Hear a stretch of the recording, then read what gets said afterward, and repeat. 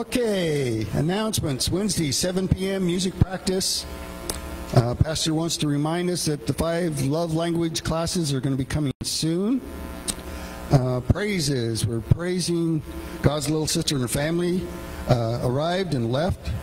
Alex and Mike got home safe. Let's be in prayer for the people that are up in Atlanta, that hearts will be moved and that they'll have a good, safe time up there. Prayer request, Richard Cook, Scott, Bob, Diane, Stan Thornton, of course the Atlanta team up there, JD, Vicki Childers, Josh, Andy's mom, Ellen, First Baptist Church, Bob, firemen, and first responders in the community. They're just getting drug out. We had one more to add, James Sumter family. Evidently he was up in the hills and has passed, and so they finally found him up there, but we need to be in prayer for the James Sumter family. Ellen, you had something? Melinda Clark and her husband, they came to the truck stop last night, and God moved her to me, and she came back and asked for prayer. She was in tears. Apparently her husband's mental cognitive is declining, so they're just starting this journey. So it's just for strength and wisdom for them. Okay, so the Melody Clark family. Do we know where they're from? California. Actually, that's how the whole conversation started, because she got a report card and you have to put your phone number in and it's the same area that I have. Okay. That's how the conversation started out. Okay. Yes.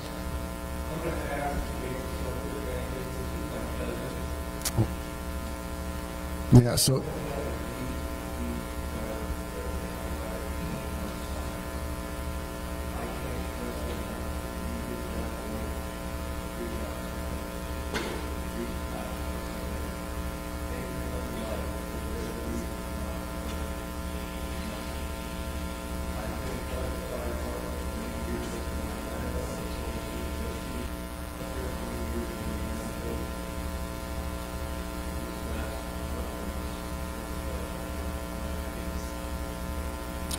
suicide is never a way out.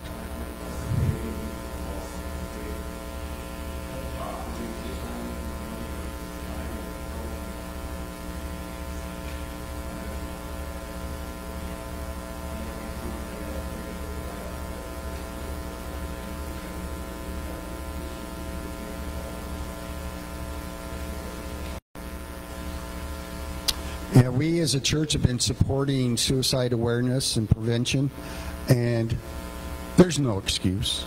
I mean, you have a church family besides your regular family. If anybody is feeling that way, grab any one of us, and I'm sure that we'd be able to sit down, take a moment and pray with you and help you express those disappointments or griefs or whatever may be drawing you into that type of a situation. So we just do remember the family. Any other prayer requests? Sarah? Just keep in mind school is starting back. Keep the teachers in your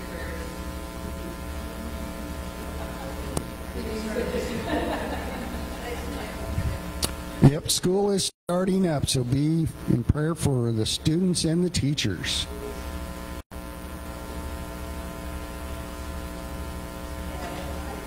Yes.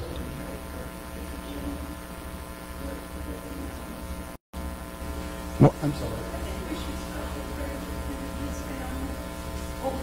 By all means.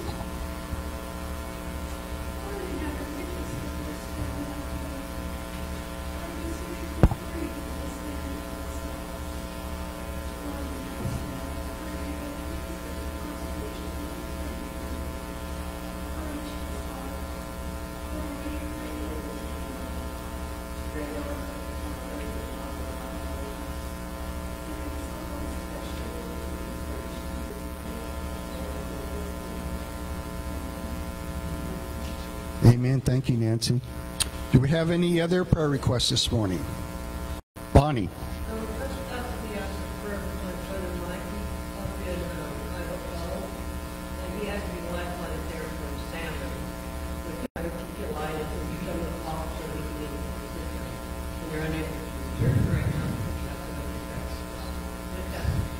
And what's Mike's last name? Malloy. Was it? Malloy, M-A-L-L-O-Y. Mike Malloy. Okay. And he's currently in Idaho Falls? Yeah, Okay. he's in one of his sister's house in Jasper. Okay. So he downstairs.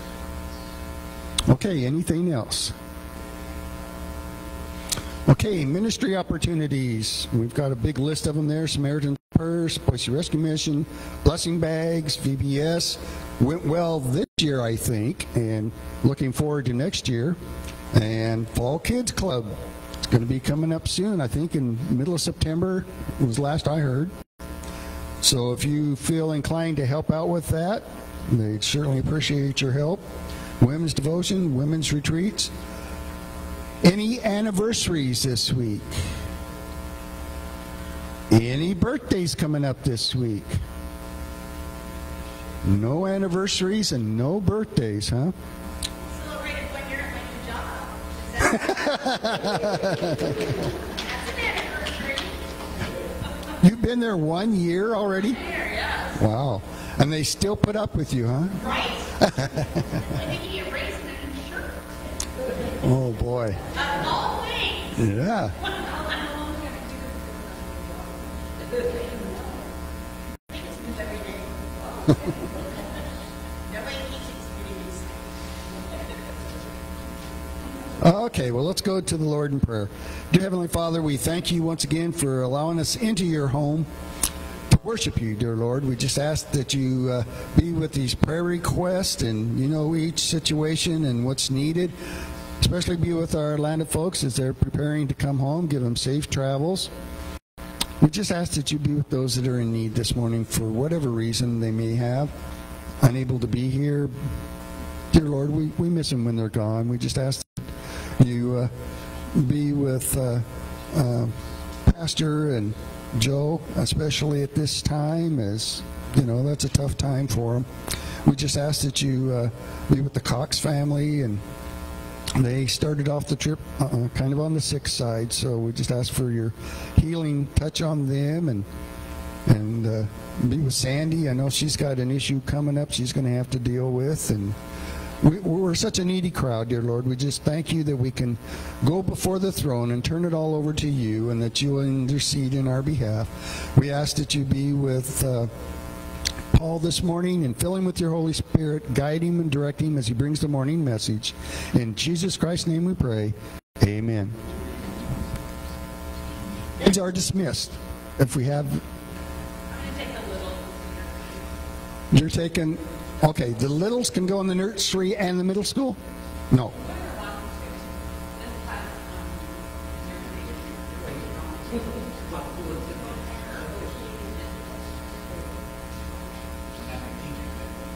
Okay. Unless you want to take it. I can barely get off the pulpit.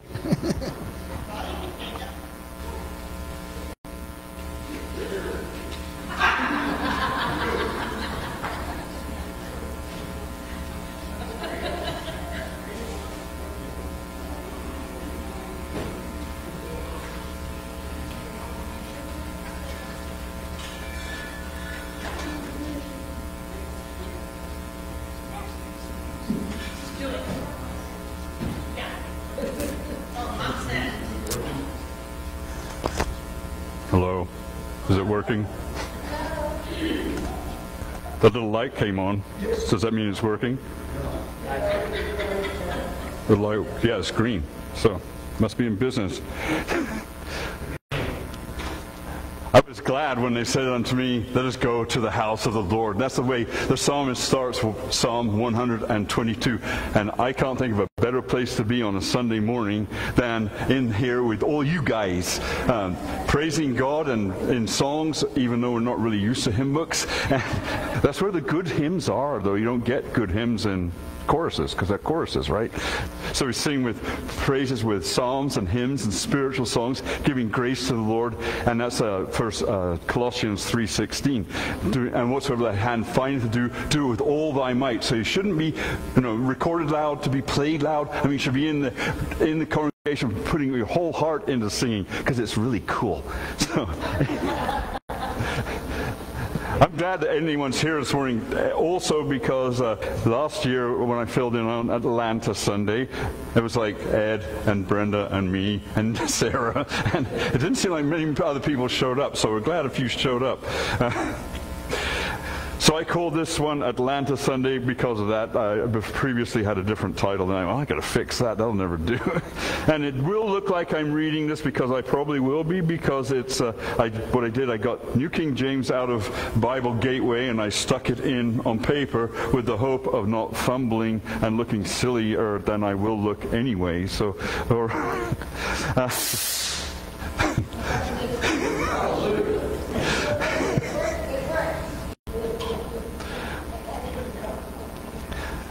So I was told there were youngsters in here, and I guess they all escaped. But at any rate, are you guys youngsters still? Some of you might fall into the category, or or maybe you're young again.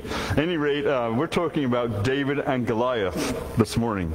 And that's found in 1 Samuel chapter 17. 1 Samuel chapter 17. But before we start that, you need a little bit of background information, because the story really starts about 65 to 70 years before chapter 17 of 1 Samuel. And it starts with a lady called Hannah. Now, most of you have heard of Hannah because I think she gets preached on nearly every Mother's Day. And she was this woman of great faith, and she prayed for a son, and she prayed for a man-child, the old King James says, and she poured her heart out to God, and she poured it out all over the place and let God put it back together again. And she went back away from that place, and she no more was sorrowful, but she started eating. Then God gave her the son, and she promised God, if you give me this man-child, I will lend him back to you for all of his life, and he'll be a Nazirite from his birth. For all of his life, but he's going to lend him. You know, if you lend something, unless you lend it to a preacher, don't ever do that. I'm a preacher's kid. We have all kinds of stuff for our house. I don't know who gave them to us, you know. So be careful. If you lend something to someone, you expect to get it back. And my point here is, Hannah was not thinking in terms of today, the 70 years or 80 or 90 that you actually live on planet Earth. She was thinking eternally. She was expecting to get Samuel back. And she has. She's had him back for like 3,000 years. And they've been fellowshipping in heaven with the Lord for 3,000 years. She was thinking beyond today. And then nobody says much about Elkanah. Now there's Camp Elkanah just out of La Grande, Oregon. That's a part of the Blue Mountain Association. But who's this Elkanah fellow? Well, it's just her husband. And in Levitical law, if your wife or daughter made a vow and you thought it was a stupid one and it's going to really conflict with what we want to do, you had the obligation and right as the dad to annul it. And Elkanah does not do that. This is going to be his firstborn son from this lady, and he does not annul it. In fact, they're going up to the temple, and she had promised to take the boy up to the temple and give him to Eli to minister. And she said, no, not until I've weaned him. And Elkanah says to her, make sure you keep the promise you made to God. So not only did he not annul the promise, he made sure that she kept it. Elkanah should get some points for that, because this is a big sacrifice for him also. Well, Samuel lived for quite a while, and he got a little old. And during this time, he was judge of Israel, he was the prophet of Israel, and he was the high priest of Israel. He had these three hats that he wore well, and he did a splendid job. He was there when there was a great outpouring of the Holy Spirit, and the whole nation of Israel came back to God. He was there. He was part of that. He led them to victory in battle. But he got old. This happens. I noticed the other day in the mirror, there's some funny-looking guy looking back at me instead of that fine, red-headed, handsome fellow that used to look back at me. And I don't know where he went. I keep thinking it's my dad in there. And who put him in my mirror?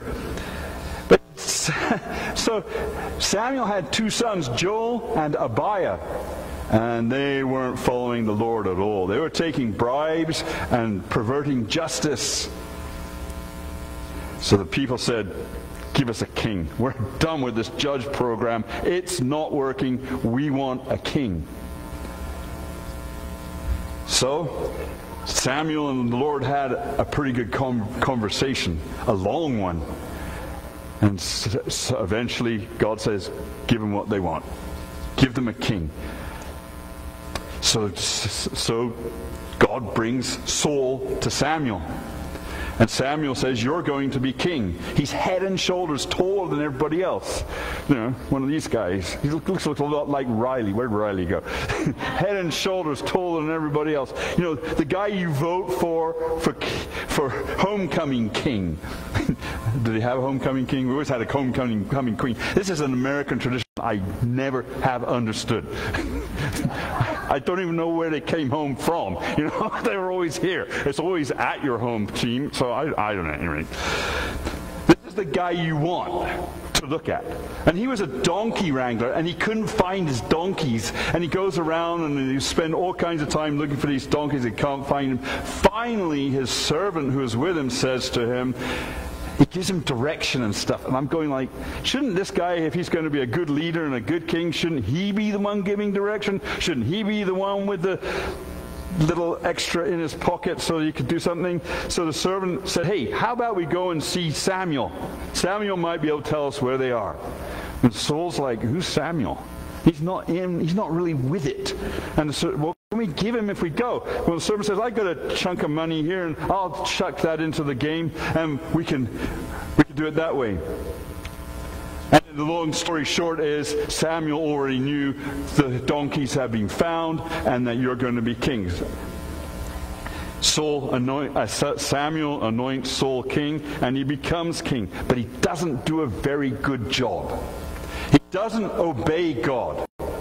He doesn't get on with it. He likes to sit under tabernacle trees and absorb the cool. His son, Jonathan, when he attacked the garrison of the Philistines, had to be approximately 15. And his son went and attacked the garrison of the Philistines while he was sitting in camp, drinking tall, cool whatevers, I guess. You know, he wasn't really the leader that you would think he should be. And he kept disobeying God and disobeying God to the point where Samuel says, God has rent the kingdom out of your hand, and you're no longer going to be king. It takes a while. In fact, Ben-Gurion, who was the first prime minister of Israel after they became a nation, said the hardest part was to transfer power from one to another as you go through. So it takes a while for these things to happen. And God disqualified Saul. And it was so bad, in fact, that when God said, I want you to go to Jesse in Bethlehem, he's got 8 sons, and I'm going to pick one of them, but I'm not telling you who it is till you get there. And so Samuel says to God, well, yeah, but I'm not going because Saul sees me going, he's going to kill me. This is how bad Saul had become. He was stuck on himself, and he wasn't doing a good job, and he knew the kingdom was taken out of his hands, but he wasn't giving up. Saul could have repented, something we might need to do every once in a while. He could have quit and gone back to donkey wrangling. He could have done a lot of things, but his pride had got a hold of him, and he wasn't going to let go no matter what. So God says, take a heifer and have a sacrifice, and that'll cover up your true mission, and you'll go up there. So he does that, and he anoints. Eliab comes in. He's the oldest. He's a big guy, good-looking dude. And God says, nah, not that one. Then the next one, not that one. Goes through 7 of these dudes, and it's not any of them. And Samuel says to Jesse, don't you have another kid somewhere? Oh yeah, we got the runt of the litter. He's out there taking care of sheep. Well, bring him in. Hurry up. And that's the one. And God says, get up and anoint him. For God doesn't look on the outward appearance. He looks at the heart. Yeah. And so Saul anointed him king. And he was probably a redhead, by the way. He was was ruddy complexion, it says, which possibly is true as far as the redhead part, and it possibly came because in his lineage was Rahab the harlot and Ruth from Moab, and everyone knew Ruth was in town because they had noticed her, and who would you notice more than a bright redhead in a bunch of people with black hair? And Rahab may well have been picked out for her job, and there's lots of talk about what that really meant, because she might also have been a redhead. So put the two together, and that's probably why he was so good looking.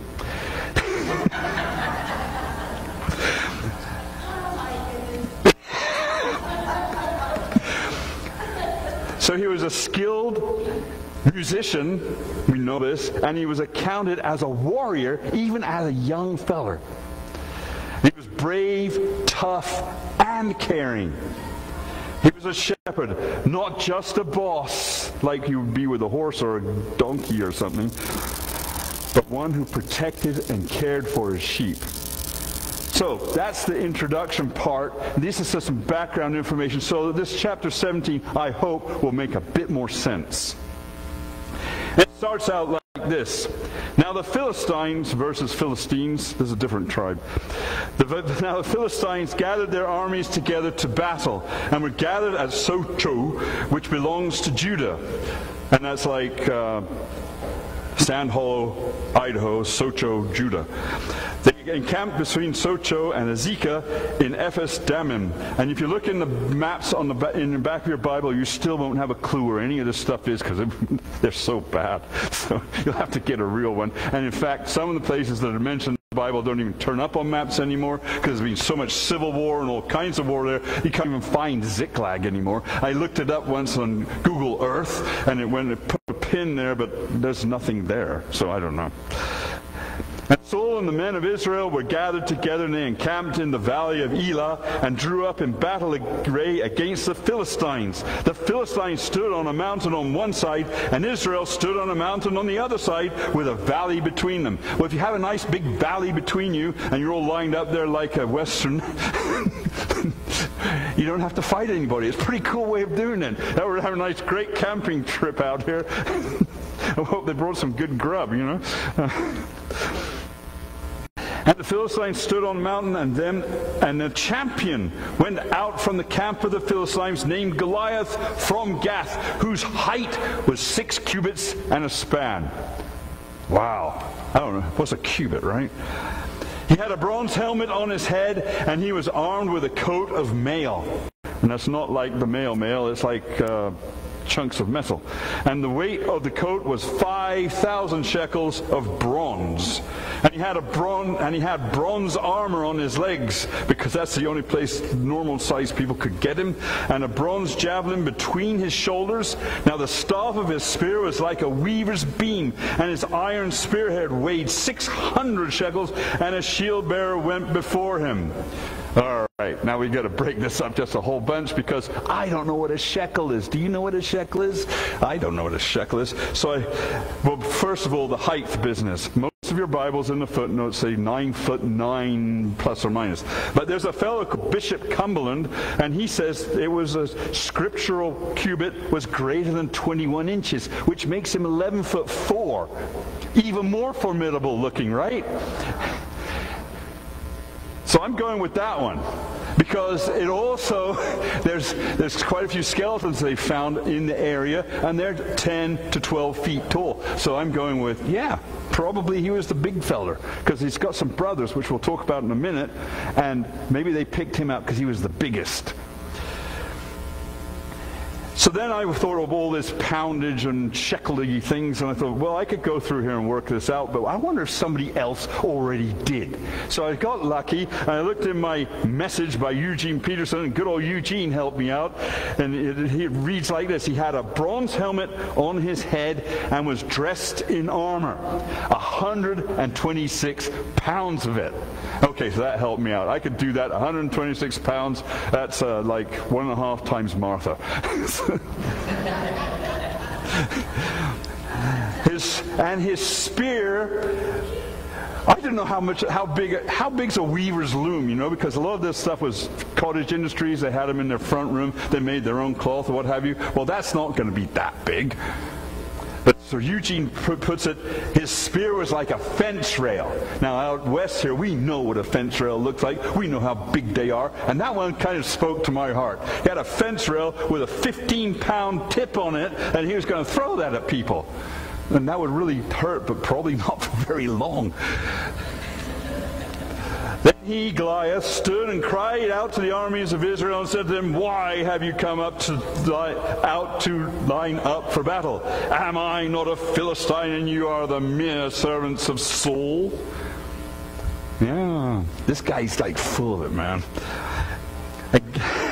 "Choose a man for yourselves and let him come down to me. If he is able to fight with me and kill me, then we will be your servants. But if I prevail against him and kill him, then you shall be our servants and serve us."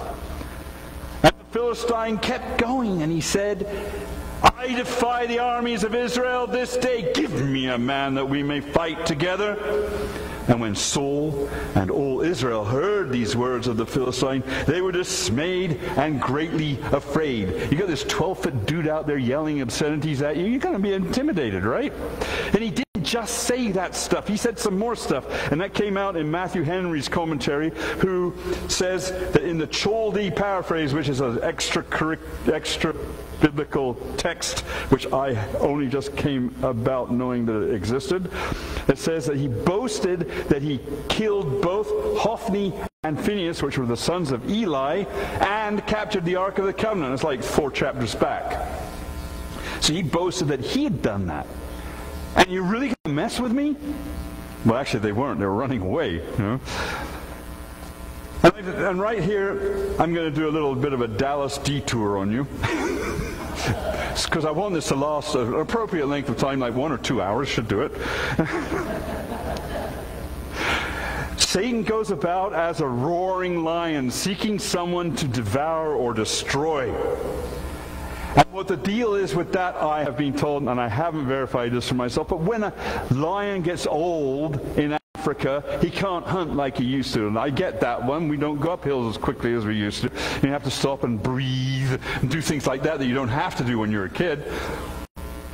So supposedly, the old lion, he gets out there and he roars. And that roar can be heard miles away, I'm told. And the real hunters go out and watch and see what he stirs up. And then they go and have lunch and dinner and what have you. And the gazelles are very happy to give up a few to keep the peace, right? So that's what Satan does. And that's what he's doing in this text. And Samuel also had to be cautioned by God. And I already used this one a little bit. But when he's picking out Jesse's son to anoint as king, God says to him, do not look at his appearance, because he'd already done that with Saul. And Saul didn't turn out at all. And now in Matthew chapter 14, beginning of verse 25, it goes like this. Now in the 4th watch of the night, Jesus went to them. Them being the apostles, they're in a boat on the Sea of Galilee. And it's pretty rough out there. Things aren't going super well. You know, if you're on a little dinghy out in the middle of the river or a lake, or in this case, the Sea of Galilee, it can get pretty, you know, you're puckering up pretty badly. And Jesus went out to them walking on the sea or the water. And when the disciples saw him walking on the sea, they were troubled, saying, "It is a ghost." No, I'd say that too. And they cried out for fear. Some dude's walking across, you know, we're bouncing around in a boat. I would probably not like that. And Peter answered him and said, well, just back up, I missed a verse, sorry. And immediately Jesus spoke to them, saying, "Be of good cheer. It is I. Do not be afraid." All through the scriptures you get, fear not, only believe. When when Gabriel talked to Mary, he says, fear not, only believe, or believe only. Fear not, fear not, fear not. Fear thou not, for I am with thee. Be not dismayed, for I am thy God, is Isaiah 41:10. I will help thee, I will keep thee, I will take care of you. Fear not, only believe. David gets that. And Peter answered him and said, Lord, if it is you, command me to come to you on the water. 11 others stayed in the boat. Peter's the only one that got out. And Jesus said, come. And Jesus has come to us today. Do you know Jesus? Is he your Savior? He says, come unto me, all you heavy laden, and I will give you rest. If you need something, come to Jesus. He will give it to you. He will help you. He will carry you through. He will not make the stuff go away. He'll carry you through. And Peter answered him and said, Lord, if it is you, command me to come to you on the water. And he said, come. And when Peter had come down out of the boat, he walked on the water to go to Jesus. Pretty exciting, huh? But Peter got his eyes off the goal, as we all tend to do from time to time. When he saw that the wind was boisterous, he was afraid. Didn't Jesus just tell him not to be afraid? And beginning to sink, he cried out, saying, Lord, save me. And immediately, you get that? Immediately, Jesus stretched out his hand and caught him and said to him, Oh, you of little faith, why did you doubt? And God says that to us all the time, because we always doubt. I do, day after day after day. He has immense patience. And when they, Jesus and Peter, got into the boat, the wind ceased. Isn't that interesting? Okay, picking up back at 1 Samuel 17, verse 12. Now David was the son of that Ephrathite of Bethlehem, Judah, whose name was Jesse. And he had 8 sons, and the man was old. I thought of some smart aleck comment to say there, but I think I better not. Advanced in years in the days of Saul, the 3 oldest sons of Jesse had gone to follow Saul to the battle. The names of his 3 oldest sons who went to the battle were Eliab, the firstborn, next to him Abinadab, and the third Shammah. David was the youngest. He's the 8th son. And there's at least 2 sisters, because Joab, Abishai, and Asahel were the sons of Zeruiah. And I always thought that was a dad, but that's David's sister, Zeruiah. She must have been one powerful woman. But David occasionally went and returned from Saul to feed his father's sheep at Bethlehem. So the 3 eldest are out at battle. David's been playing his harp to help out Saul because he had a mental issue. And from time to time, he went back to Bethlehem to help his dad. Well, while Saul's off at battle and David's not included in that, it makes sense that he would be in Bethlehem with his dad. And the Philistine, Goliath, drew near and presented himself 40 days, morning and evening. This 40 days business turns up in the Bible. Moses was 40 years in Midian, getting ready to lead the children of Israel. He was 40 days on Mount Sinai talking to God. And the children of Israel were 40 years in the wilderness because they disobeyed God and wouldn't go up into the land because there were giants. The same tribe as are now David's going to, if we hurry up, David's going to take him out, right? And Elijah was 40 days and nights in the power of the food given to him by the angel when he went to Mount Horeb after fleeing from Jezebel. I want some of that. I mean, that's better than those, back when we were kids. Yeah, we're all about the same age, except for Justin. He's young. We had, when they first went to the moon, they had those space sticks or something, and they were supposed to make you run higher and jump further or something. Maybe that's the tennis shoes. And then Jesus was 40 days and nights being tempted in the wilderness, and Jesus was 40 days teaching and encouraging the disciples after he had ascended. And he was talking to them about the kingdom of God. That's in Acts 1:3 if you want to check me out. So then Jesse, he's an old guy, and I have noticed, it's starting to happen to me, that as we get older, the little things in life bother us way more than they did when we were young. So Jesse's kind of worried about these 3 oldest sons, and he says to David, "Take now for your brothers an ephah of this dried grain and these 10 loaves, and run to your brothers at the camp." It does say run. So anyway, I figured that's what he meant. "And carry these 10 cheeses to the captain of their 1,000, and see how your brothers fare, and bring back news of them." I want to know what's going on. I haven't heard anything. There's been no good or bad news. Nothing's happening. What's the deal? So David rose early in the morning, and one translation said at the crack of dawn. That's the best time of the day. If you get up at the crack of dawn, just see that light just right across the valley, and you see the mountains start to glow as the light comes behind it. That's my favorite time of day. And it's not, the air's fresh, and there's no one else around much, you know. I get the day to myself. I'm there. Nobody else is. Yeah, that's my time of the day. It's a good time to go hunting too. And he left the sheep with a keeper and took the things that his dad wanted him to take, that his dad commanded him, it says here. Now there's no mention of a donkey in this instance, and it's kind of interesting because in chapter 16 when he went to see Saul, he got a donkey. I think he got derated.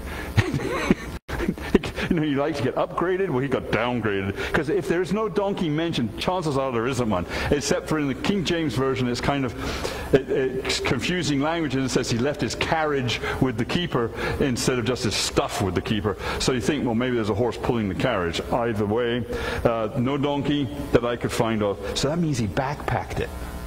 I'm going, all right now, is that really true? I mean, this sounds like a lot of stuff, and how do you get it all in there? So I did some estimating and a little bit of guesstimating. That backpack weighed 86 pounds. And that's before, I didn't have a weight for the thing, whatever container the ephah of grain was in. And I didn't have, I just made some good guesses on the cheese. And I don't know how much the stuff he was carrying for his own stuff weighed, but we're looking right around 86 pounds. And this guy's still a runt. He's a little guy. And it says so later. They called him, how do you put it? He put it, this stripling. That's what Saul calls him, this stripling, little guy. One tough little hombre. You ever seen these little guys? You think, oh yeah, you look like a piece of beef jerky, don't you? Rawhide and muscle. No one's messing with those guys. There was a policeman in Klamath Falls, and he was one of those guys. I was in the fire department, and they'd come by and hang out with us some. And I don't remember the name, but the guy actually had to quit and went to become an attorney because some guy got out of the car and started touching off rounds at him, and he shot where the guy should have been. If he had been where he had been, he would have taken care of the guy. It would have been like the Israelites say in, if you're looking at the war going, the threat was eliminated. So I think that would have happened. You don't mess with a little wiry guy because they aren't something to mess with. And he came to the camp as the army was going out to fight and shouting for the battle. Because they make a lot of noise back then because you try to freak out the other guys, right? The guy with the most noise wins. Anyway, they probably had a bumper sticker. And David left his supplies in the hand of the supply keeper, ran to the army, and came and greeted his brothers. He wanted to know what's going on with his brothers too. It was a good family. Then as he talked with them, there was this champion, the Philistine of Gath, Goliath by name, coming up from the armies of the Philistines, and he spoke according to the same words. So David heard the words. And all the men of Israel, when they saw the man, fled from him and were dreadfully afraid. Kind of like one of those Monty Python things. Run away, run away. I'm not even going to admit that I actually watched that, but anyway. So the men of Israel, it took me 4 tries. I kept falling asleep. So the men of Israel said, "Have you seen this man who has come up? Surely he has come up to defy Israel. And it shall be that the man who kills him, the king will enrich with great riches." It was sounding good. "Will give him his daughter." That might not be good. That's not always a good thing. "And give his father's house exemption from taxes in Israel." And that is a good thing. I pay lots of taxes. Then David spoke to the men who stood by him, saying, "What shall be done for the man who kills this Philistine and takes away the reproach from Israel? For who is this uncircumcised Philistine that he should defy the armies of the living God?" Now we see who they're really fighting against. And the people answered him in this manner, saying, "So shall it be done for the man who kills him." Oh. Now Eliab, his older brother, everyone has an older brother. I have an older sister, but It works. Now Eliab had his oldest brother heard when he spoke to the men, and Eliab's anger was aroused against David, and he said, "Why did you come down here? And with whom have you left those few sheep in the wilderness?" The few sheep probably were special. It's in Haley's Bible handbook. Those probably were special sheep for Passover, as it turns out. But at any rate, it's his brother going, right? "Why did you come down here, and with whom have you left those few sheep in the wilderness? I know your pride and the insolence of your heart, for you have come down to see the battle." Yeah, but I haven't seen one yet. You guys are all sitting here running away. He doesn't say that. He practices Proverbs 15:1. Proverbs 15:1 says, what does it say? "A soft answer turneth away wrath, but grievous words stir up anger." That's something to remember when you're negotiating with a contractor, I learned. The change order got less if you didn't fight with them. So anyway,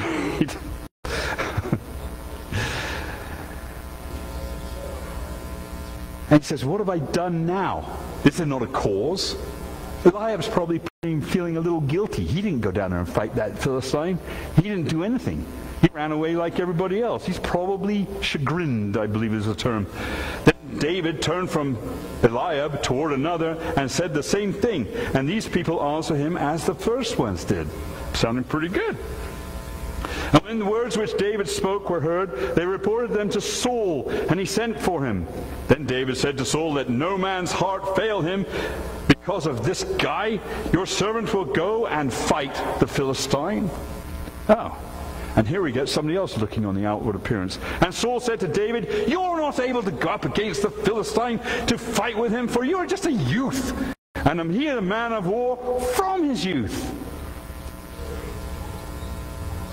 We can't do this. None of the rest of us can, so you surely can't. Oh, this is David, though. Oh, this kid. I mean, I just love this guy. He's a hero if there was ever a hero in the whole wide world. "Your servant used to keep his father's sheep. And when a lion or a bear came and took a lamb out of the flock, I went out after it and struck it and delivered the lamb from its mouth. And when it arose against me, I caught it by its beard and struck and killed it." And see, he's these scars up my arms. That happened then. Yeah. He might have a few scratches on his back too, because as far as I know, even a house cat, when it's all twisted up on you, is pretty formidable. I don't like them one bit when they're upset. Anyway, "Your servant has killed both lion and bear, and this uncircumcised Philistine will be like one of them, seeing he has defied the armies of the living God. Moreover, David said, 'The Lord who delivered me from the paw of the lion and from the paw of the bear, he will deliver me from the hand of this Philistine.' Not he might, not I think he will, but he will." And Saul said to David, "Go, and the Lord be with you." Best thing he said to him ever. Now this is kind of funny, this next bit. So Saul clothed David with his armor. Have you ever gone into the attic and found a trunk? It's got old clothes in it. When you were a kid, we had one of those. And we dress up, right? And we have these clothes on that were like 5 times too big. But remember, David's a stripling. Saul's head and shoulders taller than everybody else. And Saul clothed David with his armor. I mean, he's going to look like dress up, right? And he put a bronze helmet on his head. He clothed him with his coat of mail. David fastened his sword into his armor and tried to walk, for he had not tested them. And David said to Saul, "I can't go with this lot. Get them off. Take them off. I have not tested them." So David took them off. And as you look at this, you'll see that Goliath is bristling with defensive stuff and weapons. You know, he's kind of like a transformer. If you ever watched those movies, the Transformers, my kids loved them. And you know, they had, like, they click down, they got a machine gun, and they had like a saw blade, cut a guy out of a car. You know, this is what Goliath, the 3,000 years ago transformer.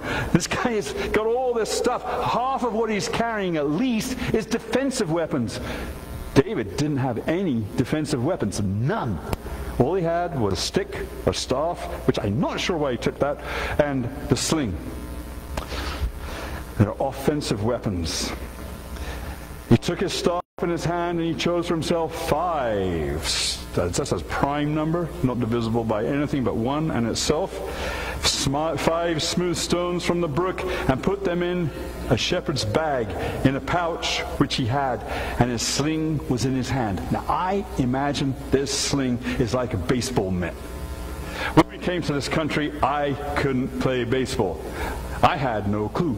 They had this bat and a sling, and it's 3 strikes, you're out, okay, got that. And then said, if you don't like what they throw at you, you don't have to strike at it. And I still got cold with strike.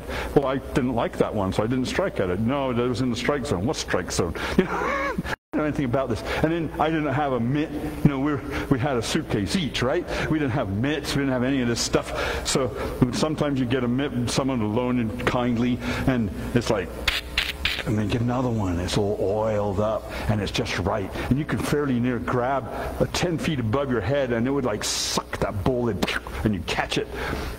And I imagine this sling's being well oiled. When he was out there watching those sheep, taking care of those sheep, he put a little lanolin from the sheep on that baby, and I bet this thing just curved around that rock, and he'd fling it. Yeah, I got this just right. I bet that thing was just like an extension of his arm. I did some framing for a while, and that hammer just becomes an extension of your arm, and you just don't need those stupid little gun things. That's for girls. Anyway. I imagine this sling is just like that, all oiled up and well used. And he drew near the Philistine. Oh yeah? Well, the other people are running the other way. Not David. He's going towards the problem. When you're rafting on white water, you take your beam, the front of your boat, and you stick it straight into the middle of the biggest wave, and you roll like crazy, and that's when you can achieve your goal. If you go sideways, you're flipping over. If you go backwards, you don't get enough oomph to go through it. You go upside down this way. That's how life has to be taken. You take it head on, and you go for it. And he drew near the Philistines. Now, 5. We got to get this cleaned up here. David had 5 stones. Did he have a lack of faith? No. Goliath had 4 kinfolk. One was called Ishi-Benob. The other one's called Saph. The other one's called the brother of Goliath. And there's another fellow with 6 fingers and toes, which also was a son of the giant. So there's 5 of these. And in time, at least 3 of these guys were killed by David and his family. So it's kind of interesting. So I kind of think, well, we'll get to that in a minute. Whet your appetite. So the Philistine came and began drawing near to David, and the man who bore the shield went before him. Which is interesting, because when you think about it, you got this fellow with a big shield, and then Goliath, that guy, he's going to be behind him a little bit, so you're going to have to get your trajectory just right to get over the shield and in to about the only place where he didn't have any defense, which is right here. Because he didn't put his visor down, because he didn't think he needed to. Stupid man. So David had to get this just right. This is a tricky shot at best. So the Philistine came and began drawing near to David, and the man who bore the shield went before him, and when the Philistine looked about and saw David, he disdained him. For he was only a youth, ruddy and good-looking. Red and good-looking. See, I told you. So the Philistine said to David, "Am I a dog that you come to me with sticks?" And the Philistine cursed David by his gods. Little g, there is only one God, and that's Yahweh. The Philistine said to David, "Come to me, and I will give your flesh to the birds of the air and the beasts of the field." One David sandwich on rye, coming right up. "No, silly man." Then David said to the Philistine, "You come to me with a sword, a spear, and with a javelin. But I come to you in the name of the Lord of hosts, the God of the armies of Israel, whom you have defied." Yeah. David didn't have any defensive weapons. He just had God. And that's all any of us need. This day the Lord will deliver you into my hand, and I will strike you and take your head from you. This is not a very nice little guy, is he? He may be a little stripling, but he's pretty... And this day I will give the carcasses of the camp of the Philistines to the birds of the air and the wild beasts of the earth, that all the earth may know that there is a God in Israel. And that's what's happening right now today in Israel. That all his assemblies shall know that the Lord does not save with sword and spear, for the battle is the Lord's, and he will give you into our hands.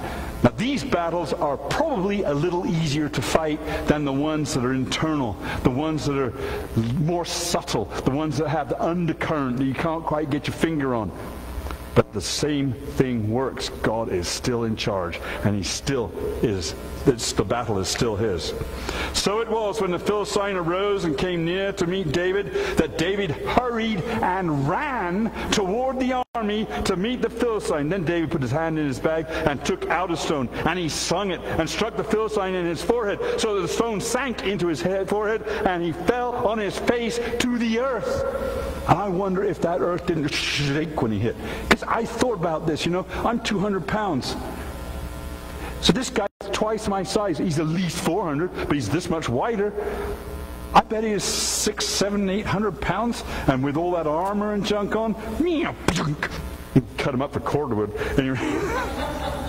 So David prevailed over the Philistine with a sling and a stone, and struck the Philistine and killed him. But there was no sword in the hand of David. Therefore David ran and stood over the Philistine, took his sword, drew it out of his sheath, and killed him, and cut off his head with it. Used his own sword to cut his head off. And I wondered then, how much does a head weigh? Sorry. So I looked it up and Googled it, and it says 5 to 11 pounds, depending. So this guy's bigger, so 20 pounds. And when the Philistine, it comes in because I have a friend, his name's Steve George, and we went hunting in Colorado, right? And it's far away, he's way over there. We all have 10-power binoculars because that's what it takes to see anybody. And he finally shot the deer that I should have shot, but I didn't get the job done. He did.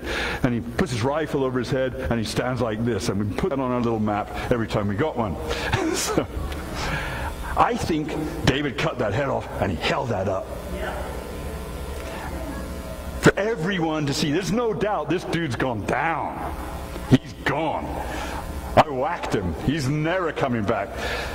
But that might got a little heavy after a while. I don't know if he took the helmet off first and just held it by the hair, or how he did it.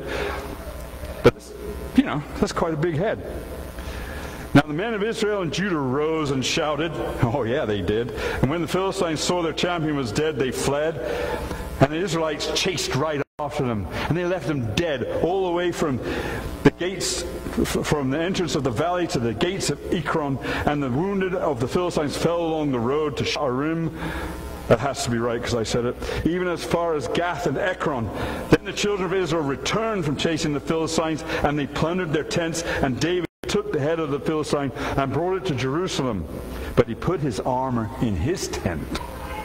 And I reckon that's quite a trophy. And I wondered, because I do this sort of thing, when he finally built his palace, if he didn't have a hole with all this armor in it. Ishbi, Benob, Goliath, the brother of Goliath, the guy with 6 fingers and 6 toes, have a whole row of these guys. And then you could jack him up a little taller so it looked even bigger. You could do stuff like that, because when you get a deer or something, you kind of get the head mounted and you put it in the most efficient light, right, to make it look like you got the biggest one you did. So I reckon that might have been quite a little thing, to bring the guys in from the neighboring countries and walk them past all that. So yeah, we killed all them. You're next. So behave. So when Saul saw David going out against the Philistine, he said to Abner, the commander of the army, "Abner, whose son is this youth? He should have known. He's been playing the singing for him, making him happy." And I think there was maybe a little bit in this. And I just wonder if Saul hadn't picked up a little bit of a rumor here and there, because Samuel told him the kingdom's going to a neighbor that's better than you. And I just think maybe that's why he dressed him in all that armor. And maybe that's why he's asking these questions right now. Then as David returned from the slaughter, Abner took him and brought him before Saul, and with the head of the Philistine in his hand. He's probably saying, don't drip on my carpet. And Saul said to him, whose son are you, young man? And David answered, I am the son of your servant Jesse, the Bethlehemite. Whose son are you? Whose daughter are you? In conclusion, the part you've all been waiting for. Obey God. If He's given you something to do, get on with it. Do it. Keep your eyes firmly affixed on the Savior. Don't let the things of this world bother you. Look straight ahead. My youngest son, he was running.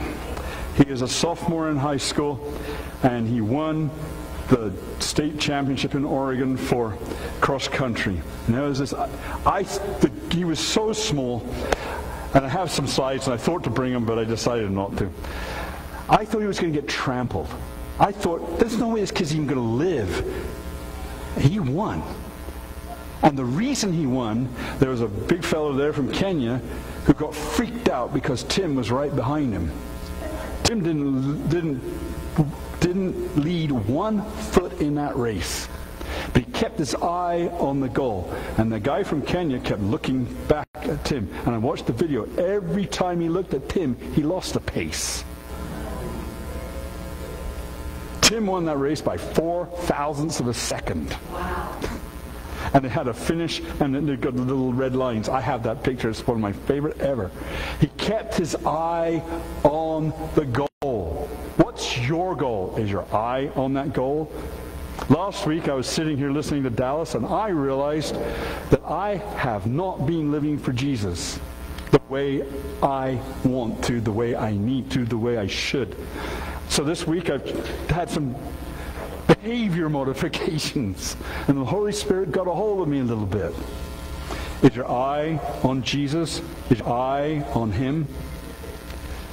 Keep your eyes firmly affixed on the Savior and exercise your shield of faith. Believe. Fear not, only believe.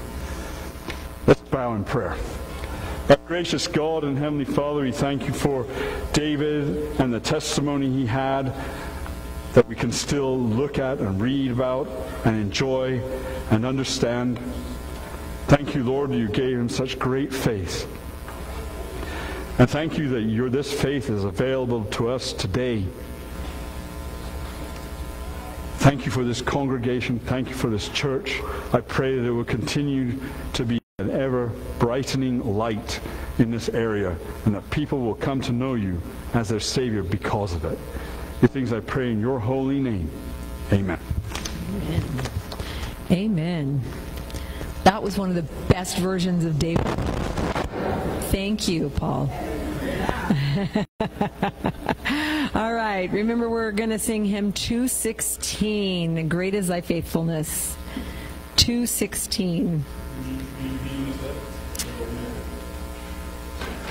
I don't have much voice, but here we go. Great is thy faithfulness, O Lord, my Father. There is no shadow of turning from thee. Thou changest not, thy compassions they fail not, as thou hast been forever. Amen. Great is thy faithfulness, O God, my Father. There is no shadow of turning with thee. Thou changest not, thy compassions they fail not, as thou hast been, thou forever